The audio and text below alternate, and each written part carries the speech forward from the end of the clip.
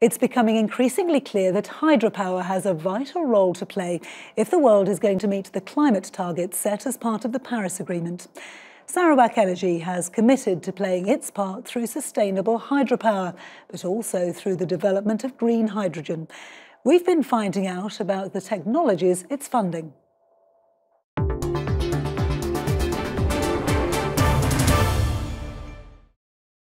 Sarawak is a Malaysian state on Borneo. The capital, Kuching, is a bustling city set on the Sarawak River. It's one of the most beautiful parts of the world, known for the rugged, dense rainforest, protected parkland with amazing wildlife. Sarawak has an abundance of natural resources that have been harnessed to light up the state using predominantly renewable hydropower. We aim to be the regional powerhouse and the leader of green energy in the region. And I think the combination of hydropower and solar is a very powerful combination. We can become the battery of Southeast Asia, actually, by sharing our renewable energy sources to our neighbours. Sarawak Energy has de-carbonised its power system by 68% since it shifted its focus to renewable hydropower in 2010. It's also committed to the United Nations Global Compact to encourage businesses to adopt sustainable and socially responsible policies. We're the first corporation in Malaysia to sign to 1.5 degrees C commitment. It's a voluntary commitment by us, and we need to commit to our targets, and then we need to monitor it, how we're going to achieve it by 2030. A major UN scientific report has warned human activity is changing the climate. Companies need to act fast. Sarawak is focusing on new clean energies, including green hydrogen.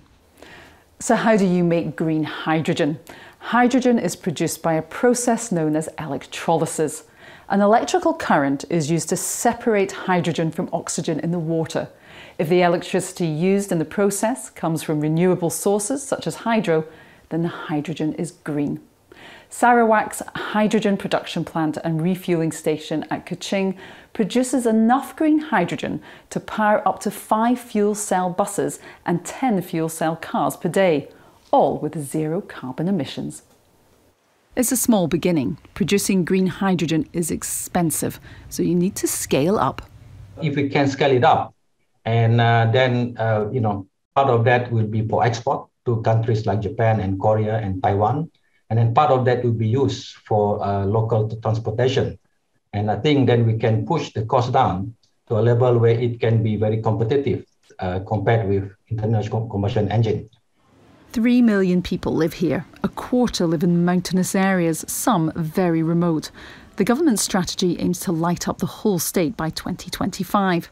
Currently, while its cities are fully electrified, 3% of the rural population remains to be so. The plan is to extend the grid where possible and to deploy off-grid renewable schemes to the most remote areas. We hope that by 2023, we'll be able to supply all renewable hydropower to all places in the state. And for the remote areas, we will be using solar and micro hydro to supply power to these people. And we are hoping to achieve 100% electrification of the state before 2025. Bukun Dam is one of the highest concrete-filled rock-face dams in the world. Sarawak Energy also operates Batang Ayer and Murum and is building Balai downstream. If not managed, building huge hydro infrastructures risks damaging the environment and communities. The Hydropower Sustainability Assessment Protocol gives companies a full view of the impact of projects. We adopt the protocol, the HSAP, 26 topics, stretch from technical, economics, financial, technical, and then social and environment as well. We need to look at a holistic perspective. Joan is an environmental scientist. She's part of an assessment team trained at the International Hydropower Association's Sustainability Academy. Now it's more than 20 people in the team.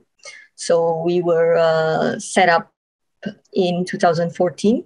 We were proactively trying to manage our risks and ensure that we continue to comply with the international good and best practices. So at that time, we tried to establish ourselves as a renewable hydropower specialist.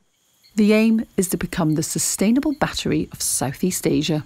I grew up in Sarawak, and we are blessed with green forests and clean air and great environment. And I would like to see the same for my children and my grandchildren as well.